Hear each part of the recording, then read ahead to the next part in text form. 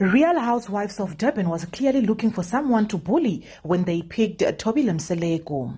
So many things were edited out on her part, which made people to think that she may be a very boring and absent person, although she was not yet fitting in or participating much in the first episodes. Her videos and explanations shows that she was actually sabotaged from the get-go. She once mentioned that she was an hour early the day they made them wait so it can look like she kept the ladies waiting for so long. So fans are already counting it up and think that she was picked to be the black sheep of the show. She said that she arrived an hour early to that event, but they said she should wait in the car until she was tired and she went in by force. She said it in her Insta Live, a tweet explained. Is Thobile really boring or sabotage?